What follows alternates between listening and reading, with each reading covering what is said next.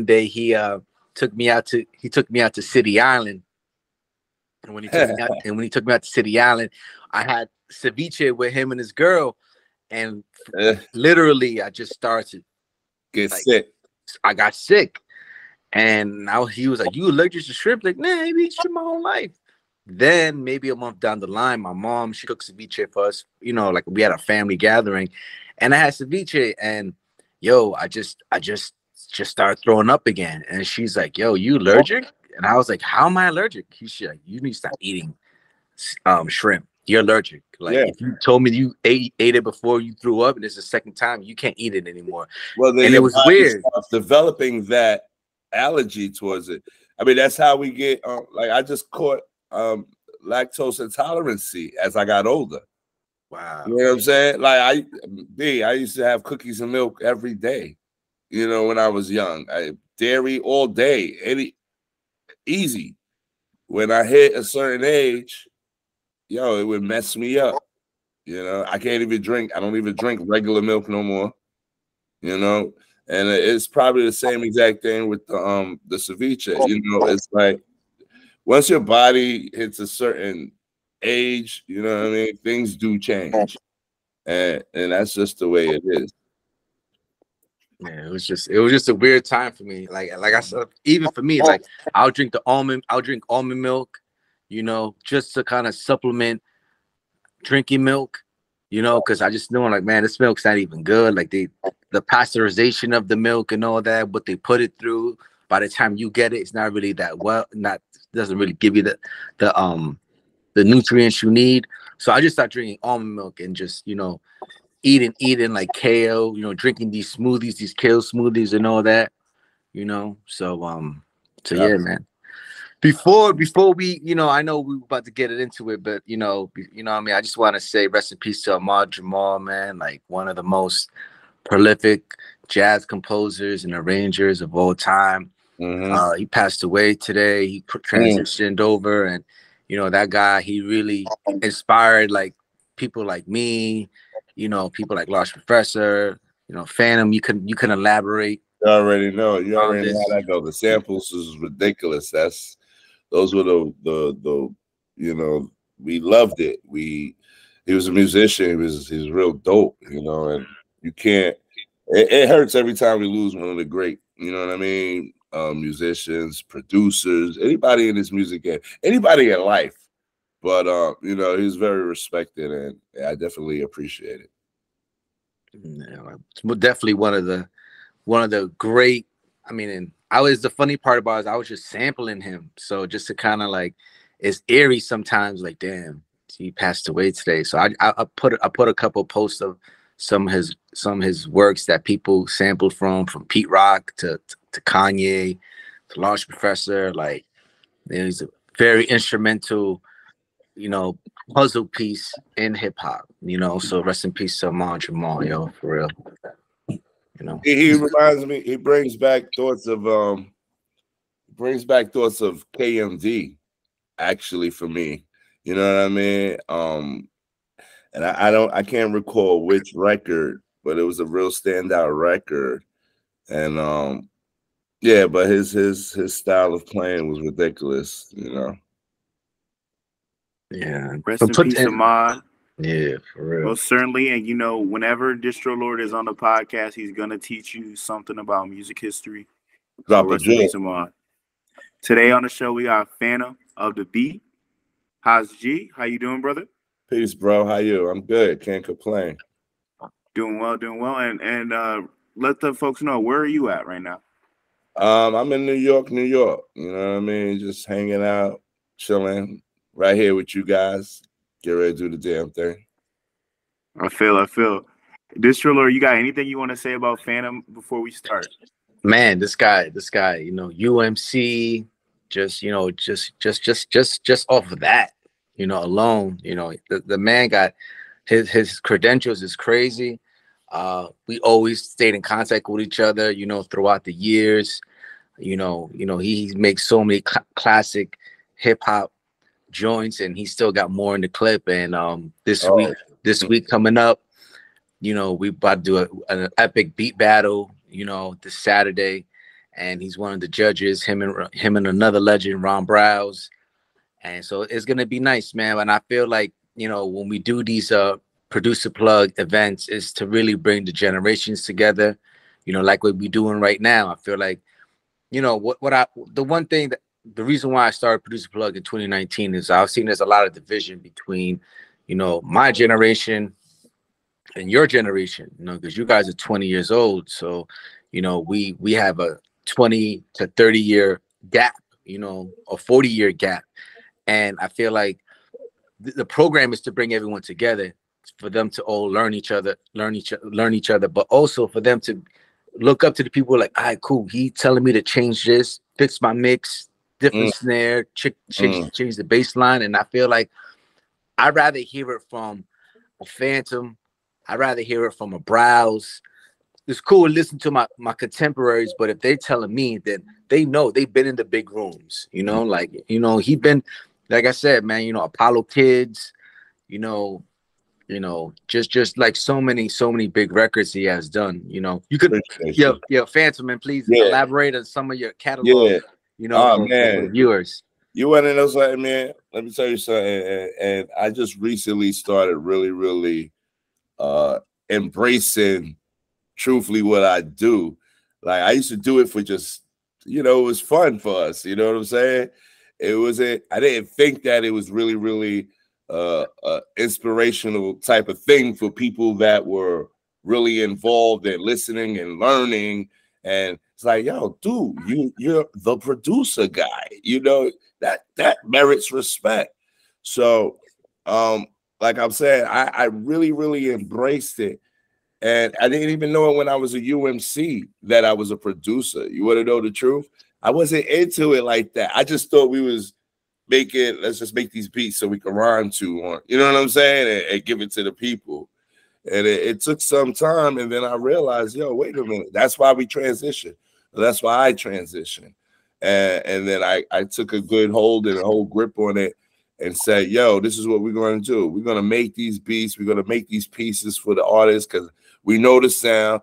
And like you were saying, we've been in the big rooms. You know, we was back then with the 2-inch tapes and, you know, splicing and cutting and, you know, the boards that you couldn't turn anything off because it had to be recalled in the morning. If, you know, the SSL wasn't working right, you take the pictures of the faders and all of that. You come in, make sure everything's aligned and back up.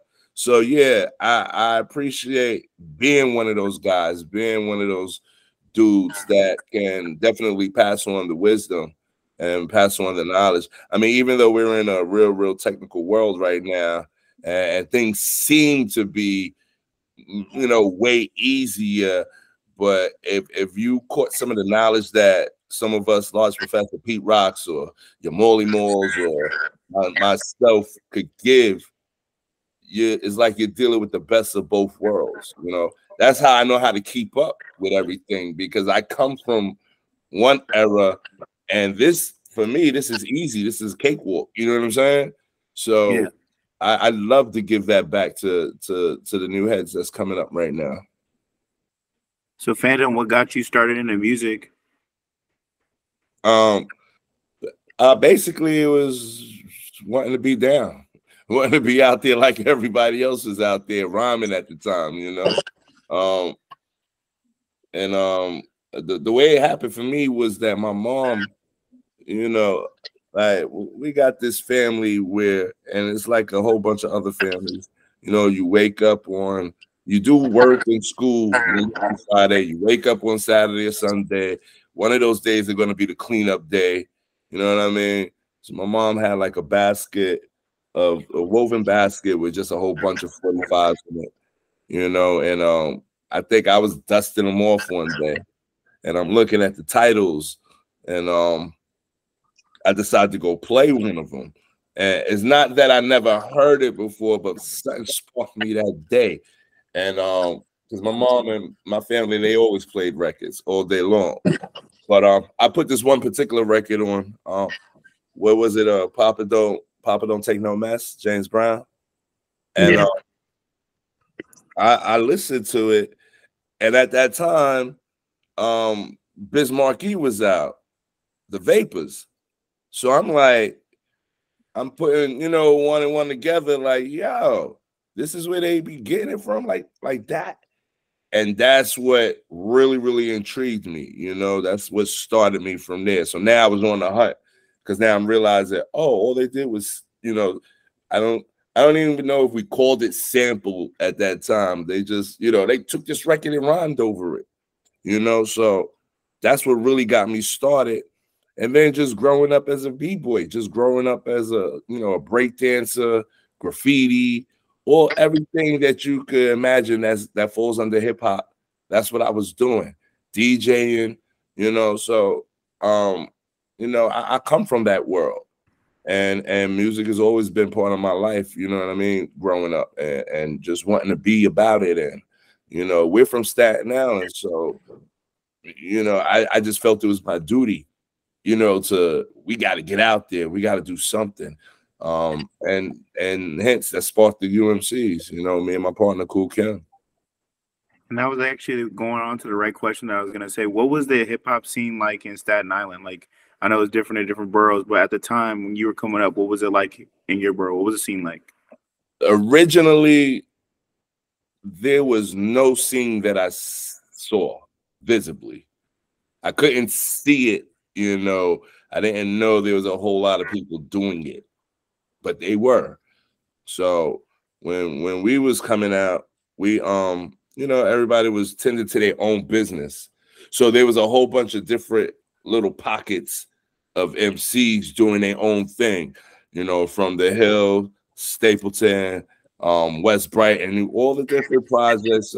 I mean, come on, we all watch Video Music Box. We always, you know, running around wanting to be something, wanting to do what we saw on TV.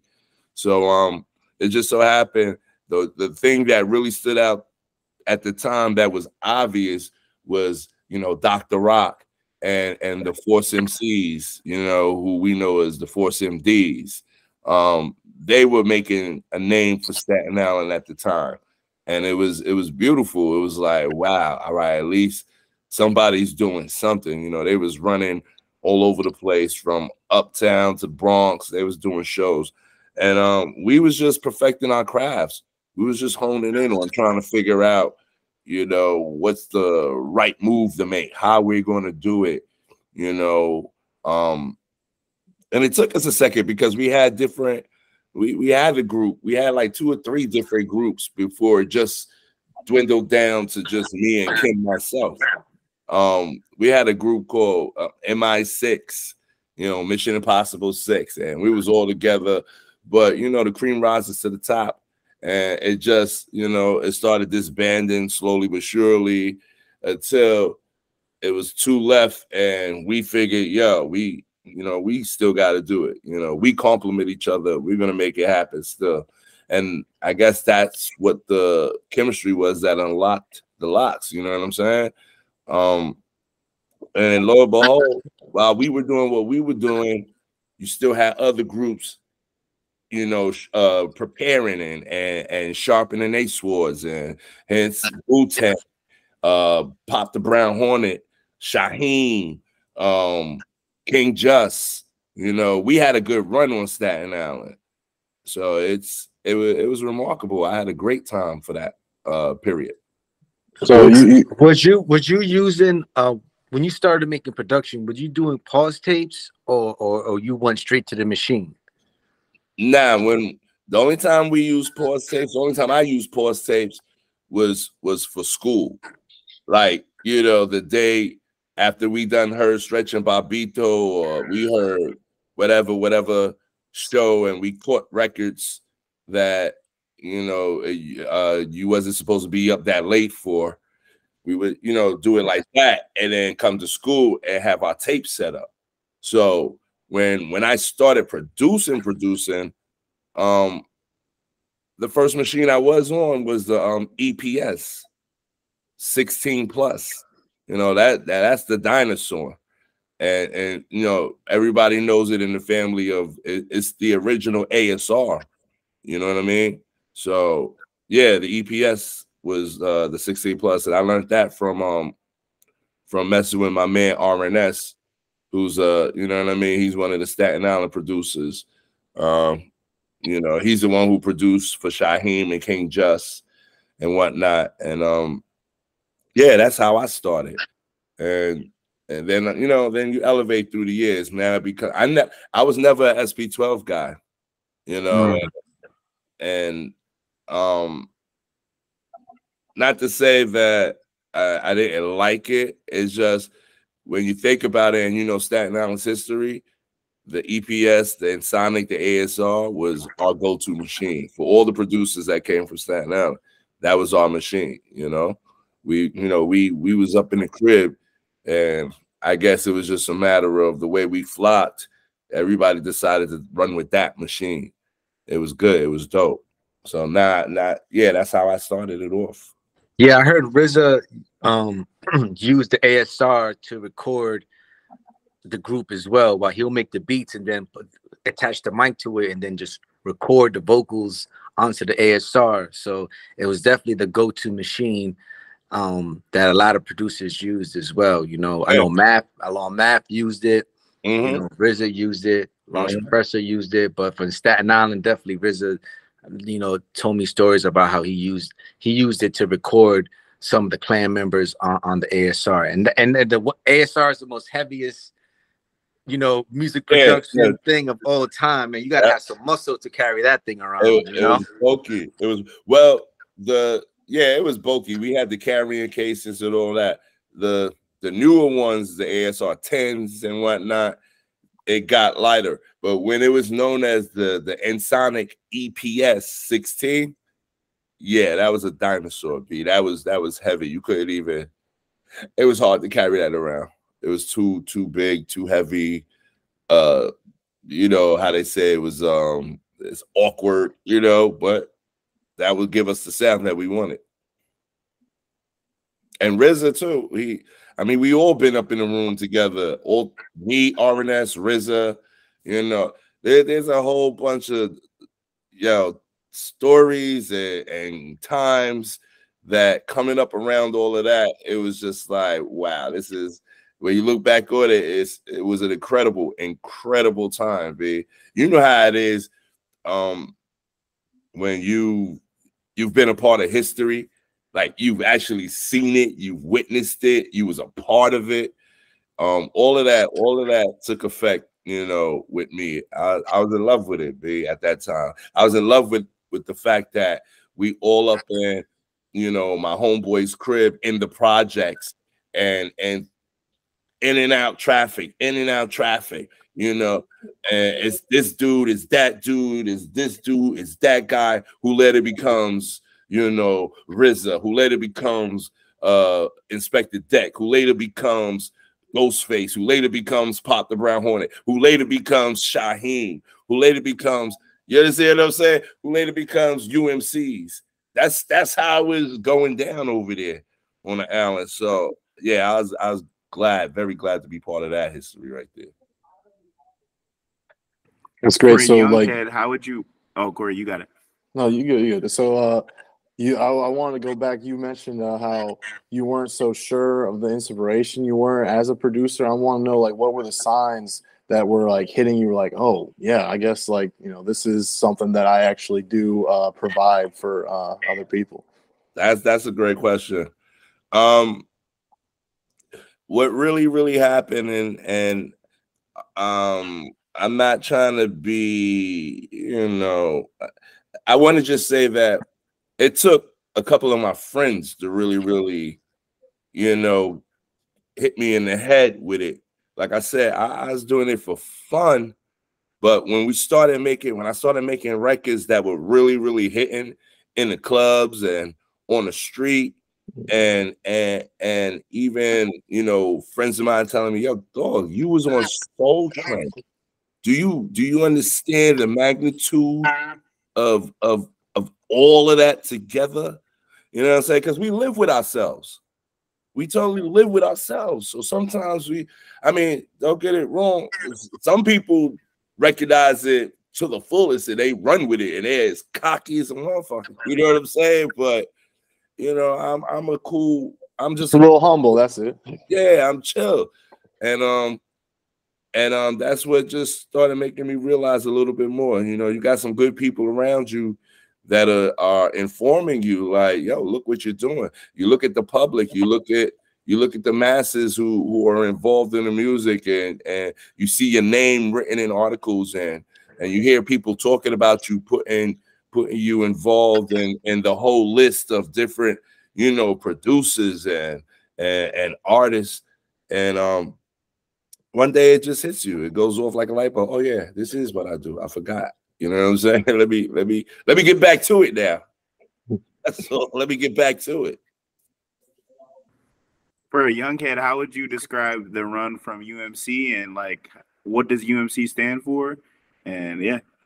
Oh man, that everybody, we used to get confused with that too. Everybody thought it was because Ultramagnetic MCs came out around the same time, probably a little before us. But UMC's was it is Undisputed Masters of Charisma. So, you know, that's how we were. We used to dance. You know what I mean? We love women. We love girls. We was chasing. You know, we was being fly at the time. You know what I'm saying? So why not Undisputed Masters of Charisma? Or we also called it Universal MCs. You know, because we both got knowledge of self. So we was on that wave, you know, too, and then, you know, we just took it a little further and said the usage may change. You know, so we had different, you know, at different times we was just, you know, messing with the people's heads. You know what I'm saying? Yeah, that's nice. That's nice. Good looking.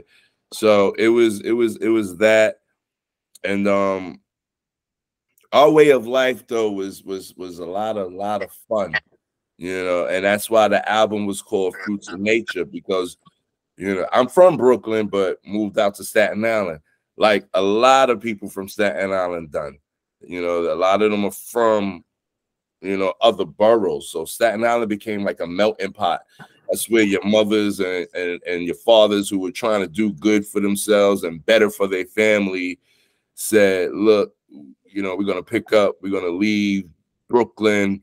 You know, the streets is a little crazy, and we're going to move over here where it's a little more, you know, rural, a little more.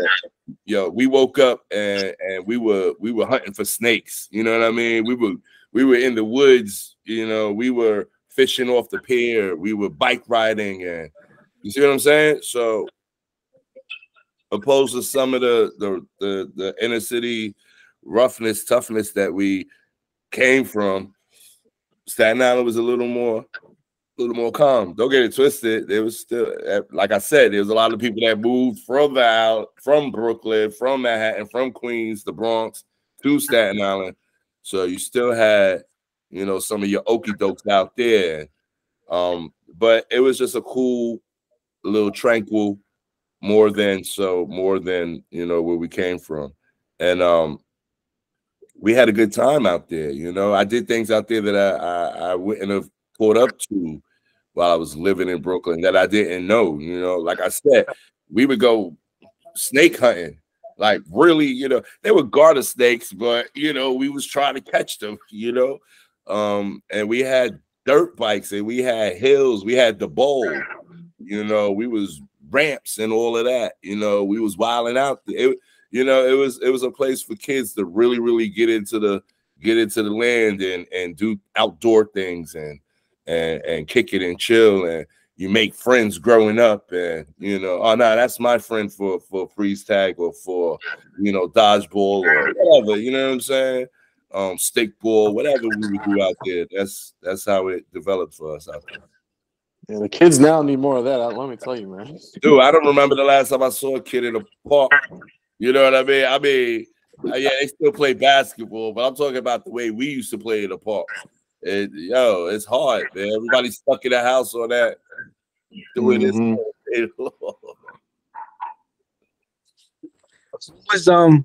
Can you recall the first time you ever heard your song on the radio, and you know what radio station, you know, played it?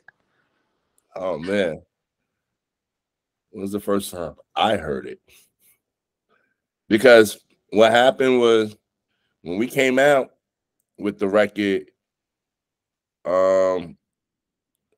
was out, but we were already gearing up to go on tour. So me personally, I don't remember ever catching it in New York before I came back off the tour. And you know, that was that infamous tour with EMI. So it was UMC's, Akinelli, Nas, Large Professor's group, Main Source. Who else was on that tour? Jay, I said. It was just all of us on that tour, and we were gone for a while. We did the whole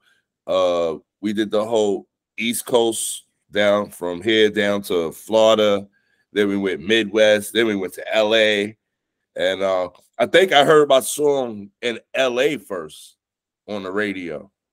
That's what happened.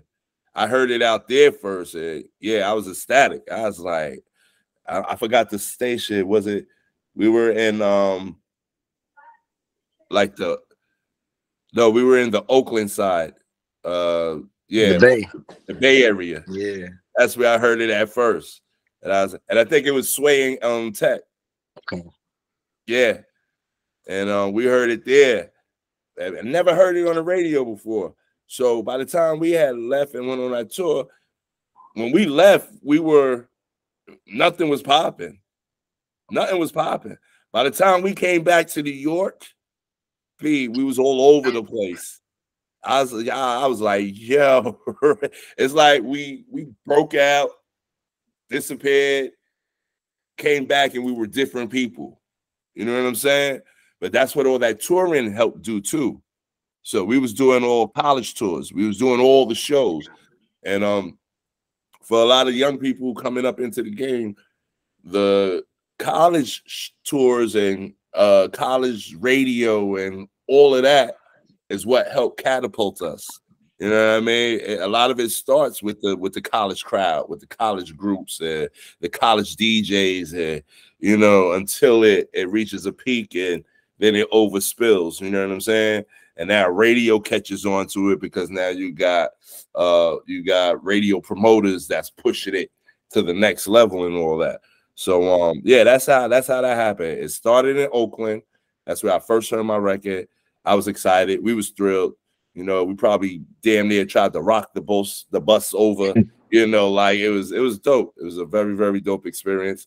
And one better, we got calls from New York telling us that they just played our record on the radio.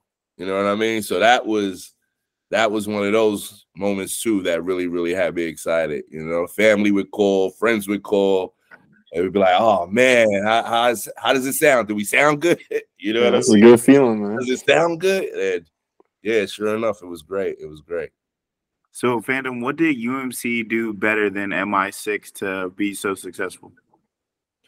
Oh man, listen, we how do you say, we trimmed the fat?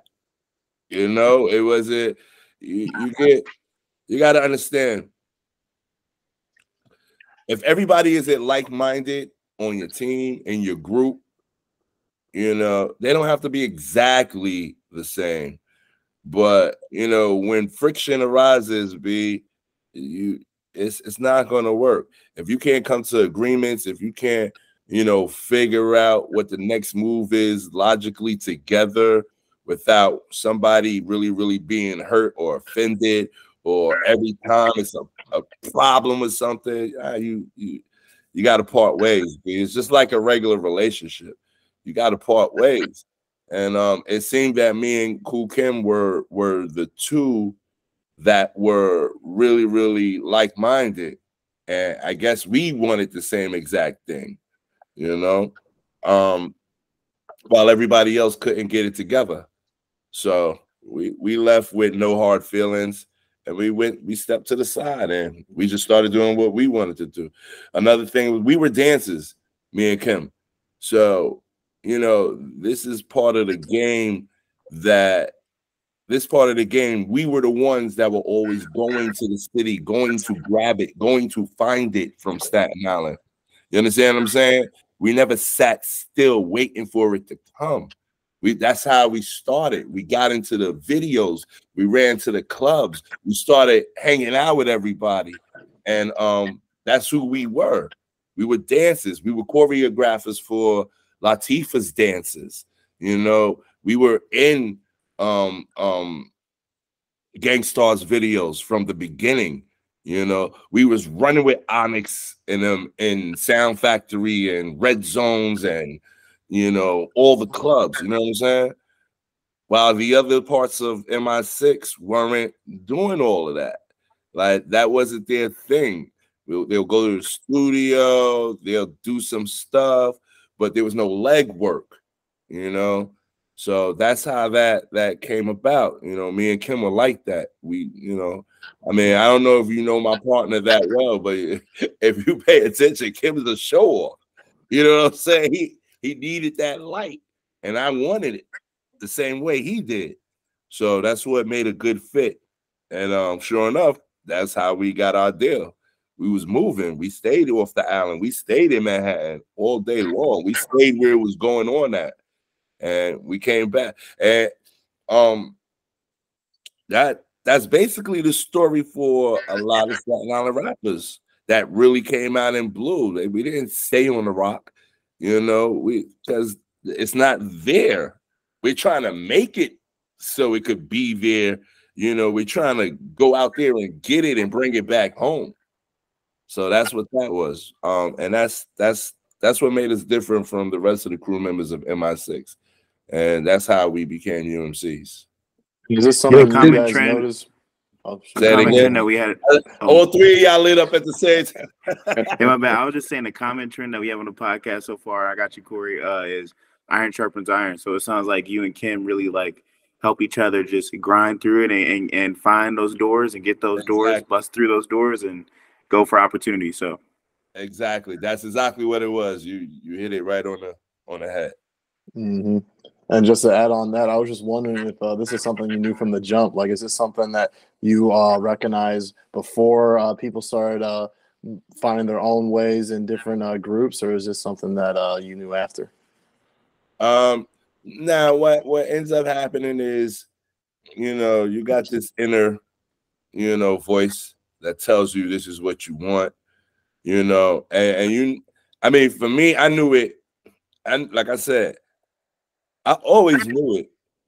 I didn't know what it was going to be. I always knew I wanted to aspire to be something dope. You know what I'm saying? Something ill. It started with me sort of with hip hop, but I'm an electrician too. You know, I was doing that since I was a kid. You understand what I'm saying? Now, to a lot of people, that's like one of the most prestigious, you know, jobs to really, really have. Like, you mess with electrical. So I was on that already. I just wanted to make sure that whatever I did was monumental. Mm-hmm. So that, and then, you know, it all coincides. I love to produce, you know, I love the studio, I love the boards, you know what I mean? Technically, that's where my mind is, you know, and aspiration wise, I always reach for more, and it's not over yet because there's still more to acquire. There's still more to get. You understand what I'm saying? So, yeah, I hope I answered that question. You know, I felt 100%.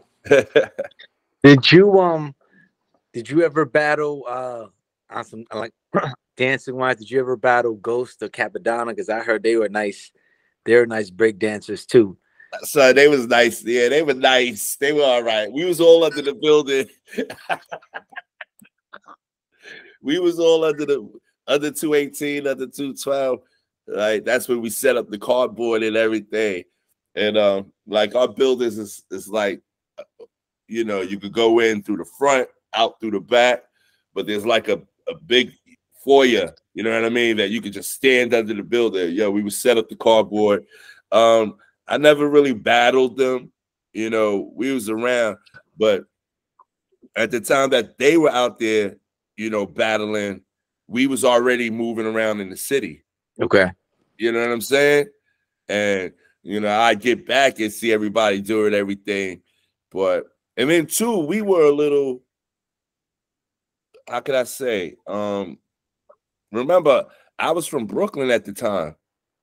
So when you're moving into a new place, it's you don't make friends that quick.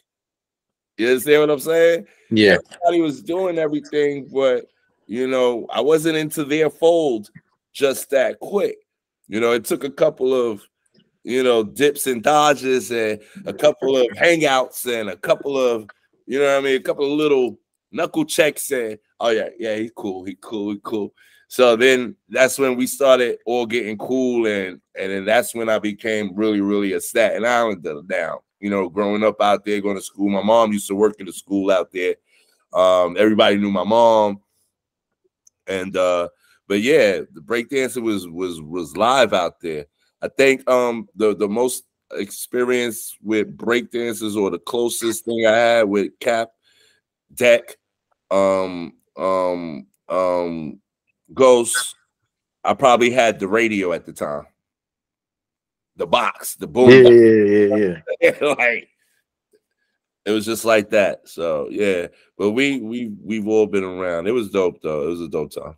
Now it's funny because Ghost told me, he's like, I was nice with the backspins. I can't imagine because he's so tall and Cap, they also tall.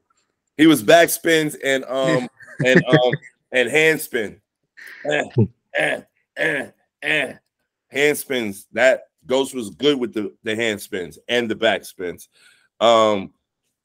My thing was windmill all day. All day windmilling. You know what I mean? I remember one time though, I broke my wrist too. Because I tried to do you know how you try to do the scissor kick? Yeah. Try to flip over. Oh man, I landed on my wrist the wrong way back then. And but yeah, dudes was nice with the dancing though. Very nice with the break dancing. And I think that's, you know, like I said, that was all part of the culture. Like that's how we all got involved into the music side of it as well. It all was hand in hand, B. You couldn't play these records without break dancing. You couldn't break dance without having a DJ playing the records, or you know, you couldn't break dance while the DJ's playing the records and somebody's not writing graffiti somewhere. You know what I'm saying? It's like it was all interchangeable, all interjectable. It was all there at the same time. And that was our culture. That is the culture of hip hop. That's how it really started. You know what I mean? That's what was bringing us together. That's where the camaraderie started coming from. All those different elements. So I got a double for you then on the culture of hip hop, because I'm curious, how does all you talk about the breakdancing and the graffiti? How does this all coincide with its culture, and how is it linked? And then how is this missing from current culture now? Is there anything that you wish was a part of it, and what is grown more out of it in recent history? I mean, like any culture, subculture, you know, evolution's going to happen. And the story is going to get told different as the years, you know, go by. I would wish that I would see a lot more of the breakdancing, the graffiti, the camaraderie in hip hop, because right now a lot of hip hop is leading to a lot of death, if you ask me. And I think it was all those pieces that cemented us a lot more. You know, those things helped. They helped with the camaraderie. You know, it wasn't beef, it was battling. You know, all right, who's going to be the best crew?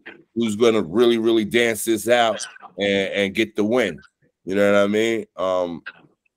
But like I said, you know, everything evolves and it turns into what it ends up turning into. It never stays the same. So, you know, we lost a lot of that. And, you know, it wasn't really money driven back then, hip hop. You know, we didn't even know it was going to be as big as it is. You know what I'm saying? We just thought we were going to be on TV or on stage rapping, and we were going to be revered for it. You know, it turned into, yo, this is a real lucrative business. It's money. And you know what happens when money starts getting involved? Ruthlessness starts coming out of people. You know, it's big business now. Oh, you know, I'm gonna do everything to protect the bag. Yo, you know what I mean? It just started going crazy. I mean, even back then, dudes was rocking jewels, you know what I'm saying? But that had more to do with persona, like style. You know what I'm saying? Like it was a little different. It was a lot different. But now this game turned into a whole different game, and that's the evolution about it. And I take some credit. I'm not saying that I'm the man who was able to pass on to the youth, you know, every piece of bit of knowledge that they needed to know. I think that we failed in that part at one point. You know, like a lot of us, more of us should have really did our best to grab the reins and hold on to it. But then again, you can't fault a lot of us neither, because we were first generations getting into it. So we didn't even know better. You know, we just thought we were, we knew that we were just trying to accomplish something. And, you know, we got lost in the business ourselves. You know, you could ask a lot of the groups from that era, we all got jerked. Somebody got jerked somewhere. Everybody took a loss, you know, and we didn't realize the business of it. We were so wrapped up in the art and the creating that, you know, money was just slipping out the back door on us, you know. So I mean, as we got older, we started getting more involved in the business, started learning more, started paying attention more. And those are jewels that needed to be passed down. And you know, to some aspect, we miss doing that. So now you have a whole culture that's considered hip hop, but they're doing a whole lot, you know, different than what it started out as. And you know, like I said, it's an evolutionary thing, and it's not lost, I don't think, but it could use some help. You know what I mean? The game could use a lot of help. I still love a lot of the stuff that's out there, that's coming out. And then there's a whole bunch that I don't get with. You know, I don't choose to mess with. But proper guidance is necessary. That's basically what I could say. And my question to both you guys, it goes right along with Corey's question, is you guys grew up in that like golden era of hip hop, especially in New York. What do you guys miss the most about that, and what do you wish that you could bring to modern day hip hop? Got that, G? Man, what I first and foremost, what I miss is like he said, the graffiti. Like I grew up taking the 7 train, the Red Baron, and everything is graffiti. I mean, I'm talking about the seats, the windows, the floors, the straps on the hangers. So hold on, and then taking the 7 train and, you know, seeing 5 points and seeing a whole building almost a mile long filled with graffiti, going into the city, and just hearing music, like hearing this new sound. I remember the first time I ever heard The Message, Melly Mel, The Message. It was I was at Whitestone Bowling Alley. It was my friend Amber's birthday party, and out of nowhere the song came on. I just started dancing. I don't know what it was, but I just started dancing. And her father, Tommy Washington, he was like, "Oh, look at you got yourself a little hip hopper over here," and it was just like, it was that to me, it was just a great song. And then my dad was just looking at me, and then you know, back in the days, you know, Channel 11, they will have a Soul Train like around like 12, 1 o'clock. So around that time, Soul Train came on, and they were performing it. So I'm sitting down like, oh shoot, this is live right here. This is the new thing. Like, and my father, he based a lot of my musical taste comes from my father. You know, like he put me on to soul music. He loved Elvis. He loved the Righteous Brothers. He loves Pink Floyd. You know, Steely Dan was one of his favorite groups.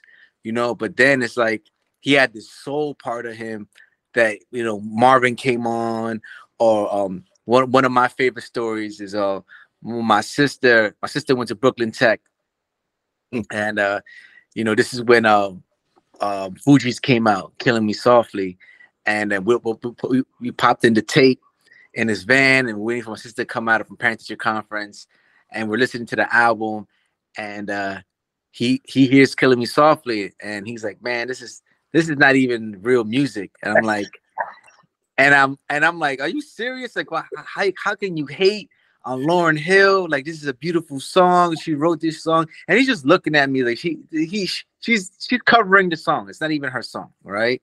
But the way they flipped it was dope. So my sister came down. She did good in school. Now we're driving back and we listen to CBS 101. That's like the oldie station. And Cousin Brucey come on. And it's so funny. I'll never forget this story. Cousin Brucey comes on. He says, well, ladies and gentlemen, a resurgence of this record has came back. Let's play the original, Roberta Flack, Killing Me Softly. So my dad is driving, and then when he hears Cousin Brucey, he just like turns around, and Roberta starts singing. And that was the first time I learned about knowing your samples. That was like for me, but it's like the intensity of New York at that time was dope, because it's like he's saying, brothers were breakdancing. I went to 14th Street. I went to Canal Street. We're buying CDs. We're getting tapes. You know, we had to go get an SNS tape, or we had to get a Ron G tape, or, you know, like a Kid Capri tape, a Clue tape. Like, these are things that we had, and we all like, you know, like he said too, like in earlier the conversation, like we had to like record the radio, you know. So when we get to school, like, oh, you heard what Flex played, you know, and it was nice. You heard what Marley played. It was like a competition within each other, but we really loved that though, you know. Yeah. That was it. That was definitely it. Yeah, be like you just covered it. That's just how it was back then. And actually, I forgot what I lost the question. Oh, you're all good. I mean, I can get you with another one if you need that. No, it's all good. I was just saying, what do you wish would come to like modern day like hip hop? Oh, he knocked me back into like, I'm like, wow, yeah. And then actually stopping over at Washington Square Park. And then that's where you saw everybody at the same, you know what I'm saying? All your peers, all your alumni. And that's where everybody was striving to be the rapper, or be the dancer, or be the actor, or be the. We came up with a whole lot of different people. It was a melting pot of us, you know, just all over the place. And then over the years, you see where everybody went and what everybody did. You know, this one is, oh, you know who that is? You don't remember Rogelio from back in the day? He used to be at the park chilling. And you're like, wow. Oh, now he's the actor known as, you know what I'm saying? That's what I miss about it all. Just the come up. You know, the come up was sick. It was crazy. You could tell we was all about it. We was living it, you know, just to get to where we wanted to go. And a lot of us made it. Some of us didn't. But you know what? Everybody, all of us who were involved or who are involved, we got those great stories to tell.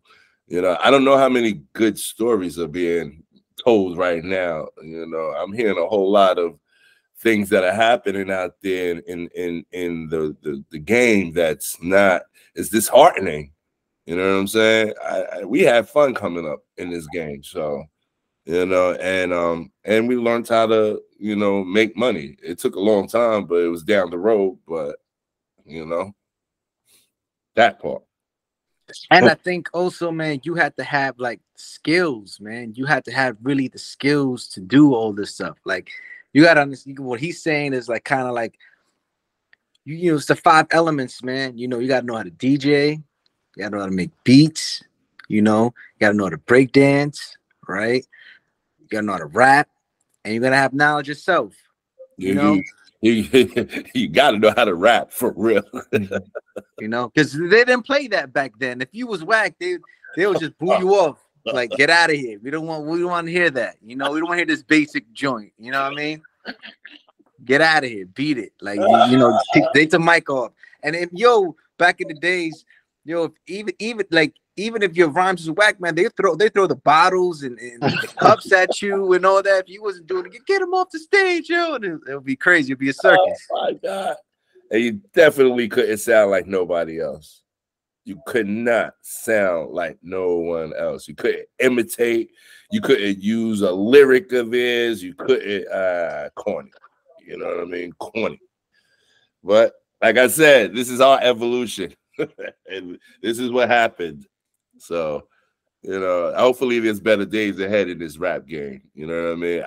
First of all, I can't even distinguish what rap is anymore because everything is so blended and mixed now. You know, I don't know if they have a distinguished, you know, core of rap. So I guess that's why a lot of us still tend to, you know, find ultimate ways of finding rap music. You know, the one good thing about it now is that there's bigger platforms and opportunities for a lot of rappers that you probably wouldn't discover because they can't get on the radio. So there, you know, we have other ways of finding them, you know, or the streaming or the different platforms. So I think that's a good thing. And because radio is another thing that I don't really listen to at all, truthfully, to be honest. I catch wind of whatever the main songs are that's going on. And, you know, I give it a yay or nay, but, you know, I still resort back to, you know, my vinyls, the Margin Mall, you know what I mean? My James Browns, my old Quincy's, you know, things like that. You know, and I play it that way. And I keep my mind sharp and, you know, I listen. I think the quality of sound was a lot better back then, you know, and I loved the sampling. I love the techniques nowadays too, but, you know, once you amass that something, you know, it never leaves you, you know, so I continuously, you know, grind with it. I still do it a lot. And like I said, that's my choice of music, more or less, you know. It keeps me calm, keeps me soothed. And whatever's going on today, you know, I'll nitpick. I'll choose what I like, and you know, I might get into it a little something. But yeah, man, it's just hip hop is supposed to be fun, B. That's all I can say. It's supposed to be like one of the dopest experiences that we can have. I don't think we should be looking over our shoulders and without getting too deep. You understand what's going on. You understand. You see it yourself. You know what I mean? The youth is a lot of poison records in this game right now that it just don't make sense. And that's the part that I would love to see change about this entire game, you know? Yeah. So, real quick, I got a question for you, and then we're about to wrap it up here. I'm wondering, because I don't think we touched too much on around 95 to 05 era. I want to hear about that. And then once we get that done, I also want you to take your time to give any shout outs and also give some advice to young producers and hip hop artists who want to find their name. Wow. I think the 95 to 05 era, well, I know. UMC's was a short-lived group with some hits, you know what I mean? And we had some bullseyes, you know what I'm saying? So from 90 to 95 that was our window. And in that time we had our records out, we was traveling, we was touring and everything. And by 95, we you know, we found out that we was really, really getting jerked by our label, and you know, it turned into, you know, an ugly situation, and boom, we left it. That was it for us. You know what I'm saying? As a group. So for me, 95 going into 05, 2005, that's when I went and really been, I was an electrician. You understand what I'm saying? I'm still gonna eat, bro. Like, Right. you know what I'm saying? So I had that already. So I, you know, I went to work for the city, local 3, and I was working. But at the same time I was working, you know, like I said, our careers, UMCs, wasn't really happening anymore. But I was still sharpening my sword. I was still producing. So that's what I was doing. Producing, making beats, stacking them, stacking them, stacking them, go to work, come home, still messing with beats. That's when my children were born. You know what I'm saying? And I got to a point where I didn't want to work anymore. And that was like what, 90. I probably worked for like 5 years, 4 years. But like I said, I was still making beats. So my first record, I really got tired of the job for real.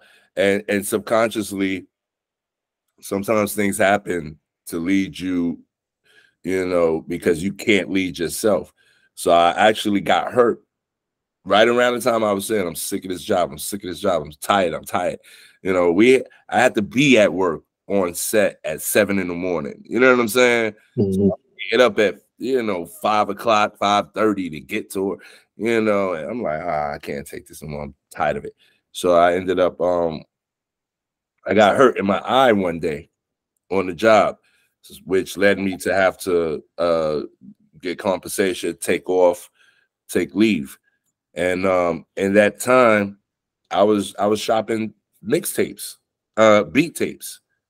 And the first thing I did was I ran into Blitz, he was Buster's manager at the time. And they brought me up to Violator. I played some beats that I had. And no sooner than probably like 4 or 5 days later, they called me back. Let's go in the studio. Buster wants this beat right here. And that was the first. So, you know, things happen the way they happen. And since then I started producing. So I hit Buster's, the Extinction Level Event album. And that was a bullseye, you know. And then I look back at my whole record, everything, my track has been great bullseyes. You know what I'm saying? Bust from first record I sold was Busta Rhymes, you know. And between there's a couple of little smaller records that was going on. The second record I hit was Apollo Kids. Between there was a whole bunch of different records going on, because that's when I was definitely producing for Cap. That's when I got in just producing with Wu. You know what I mean? They was looking for different producers and all that. And of course, I'm from the island. So I started doing a lot of work with them. And then by the time I did Magic Stick for 50 and Little Kim, that was a huge monumental record. You know, that took me up different levels as well. You know, that was in movies, is licensed deals, great publishing, you know what I mean?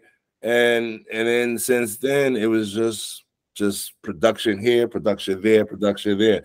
So now it's time for that next bullseye, which, you know, I see it coming any day now. But yeah, I just continue, you know, going with the flow of it all. And we here now. No, you know, we still here, and we still got a lot to pass off to people, a lot to learn, a lot to teach, you know, and I'm honored to be part of this game, to be part of this life, and to have said that I've done it and I'm still doing it. Great. So what do you have to say for our young hip hop artists and producers? Integrity is one, and being, you know, true to thyself, you know. Coming up, when we came up in the game, we were always true. We were always true to ourselves. We didn't waver on our styles. We didn't waver on our technique. We didn't waver on what we believed. And when you do that, you know, that's a great thing. When you're just a follower, you know what I mean? That means you're being led. You know, you got to be a leader in this, and you got to be sharp, and you got to be on point. And those are just regular life values. Nothing even do with just music. This is just how you're supposed to move in life.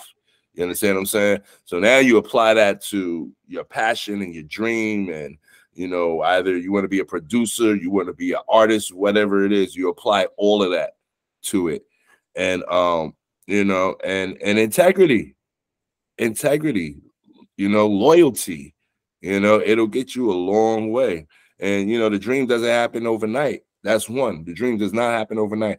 Everybody got months, years of stories to tell before they made it to where they wanted to go.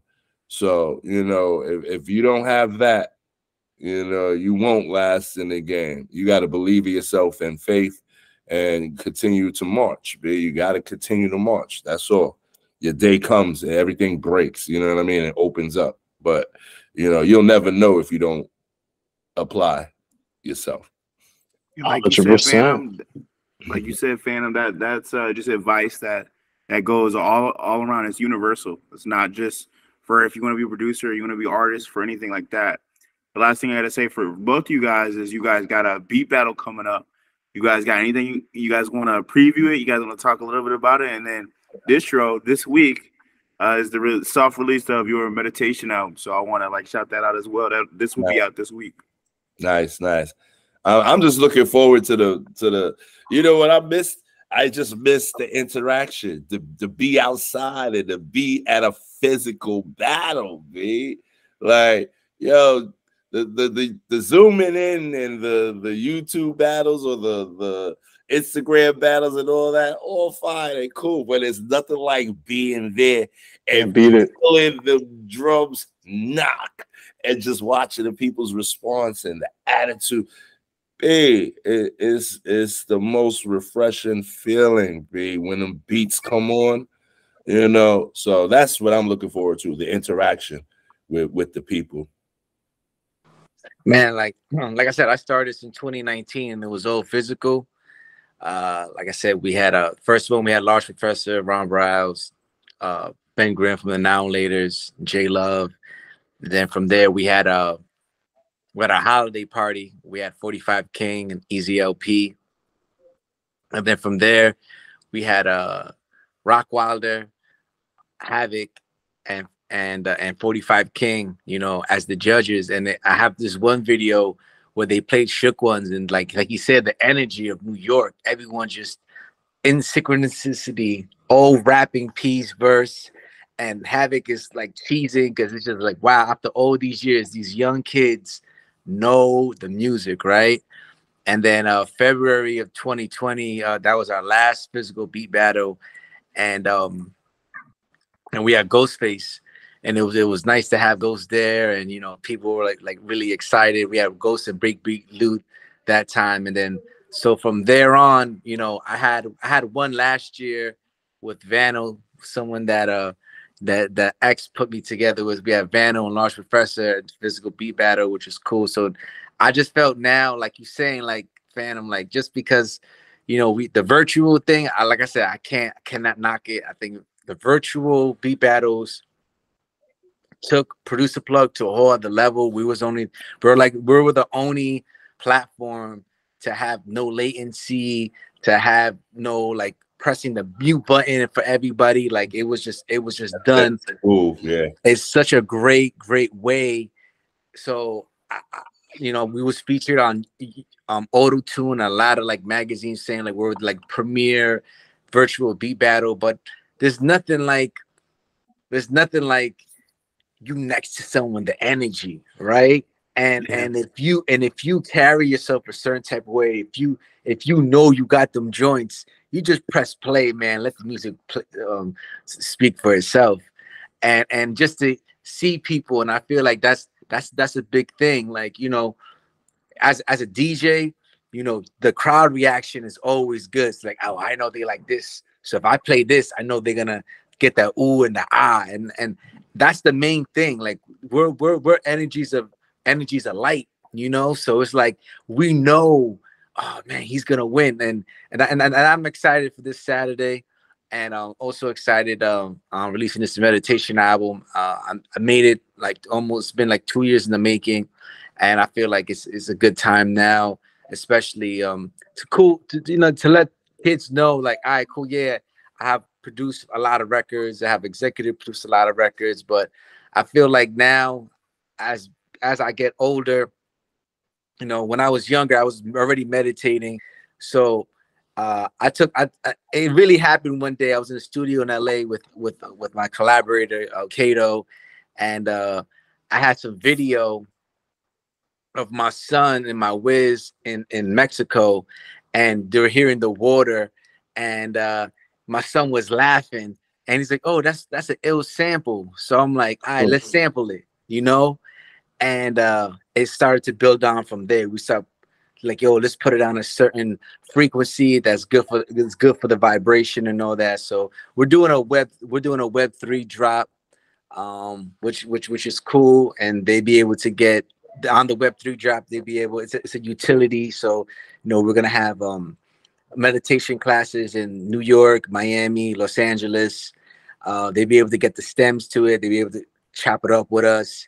And then, you know, we're gonna be doing like a meditation live thing for the people that buy it on Hit Piece. You can go to big shout out to people over there at Hit Piece, and then I'm gonna put it all over social media and all the DSPs and all that. But I feel like you know what Phantom's saying, man. Like, you know, we need to like teach these kids how to, you know, discipline certain things in them, right? And I feel like meditation is one of the best things to do. You know, learn how to breathe, you know, learn how to keep calm, you know, and versus sometimes, like Mob Deep says, you know, sometimes we gotta drink away the pain. I just feel like let's put on the meditation, let's breathe and let's calm ourselves down, man, because we don't need to put these extra toxins in our bodies, you know. It allows you to vibrate on a different level. You know what I mean? Like, you know, there's a lot of sciences to the way we're supposed to be living, you know, and that particular thought of meditation and the sounds was wildest because I was just, you know, you go on Instagram or whatever, and you come to certain ads or whatever they, you know, I pop in every once in a while. Well, listen to the sound. This is the brown noise, and see what it does for you. You know what I mean? It allows you to sleep better. It allows you to, you know, control your thoughts more. And so that's a perfect idea, that meditation album. But yeah, it allows you to vibrate on a different, you know, level, a different plane. And we got to know who we are by nature. You know, we're not beasts, we're not savages like people, you know, want to continue feeling about us. We come from kings, we come from higher, you know, higher structure. You know, we're the human race. But you don't think we were savages all our lives? We weren't savages all our lives. There's been a point where we were, you know, majestic, you know, even to a higher regard. But we lost a lot of that. So how do you get back to it? You know, there's ways to get back to it. And that meditation situation is one of the most highly recommended, you know, because it allows you to hear your inner self. It allows you to think. It allows you to clear your mind. You know, there's a lot of clutter going on in here between our two ears sometimes. And in order to manifest what you want, you got to take, you know, you got to take the right measures. You got to calm yourself. You got to hear yourself. You got to go for what you want. And yeah, that I just wanted to add that on. Hey, 100%, man. I'm so excited for this meditation album and this beat battle. Thank you, Phantom. Thank you, Producer Plug. You guys are always welcome over here. Hope to see you again. Thank you for making this podcast ill and giving wisdom to the youth. This has been what? Thank you for having me. Again, anytime, man. So this has been What's Out. Peace. Peace. Thank you, Phantom. My G, you already know what it is. I can't wait. Yeah, thank you so much, Thank you very guys. much, brother.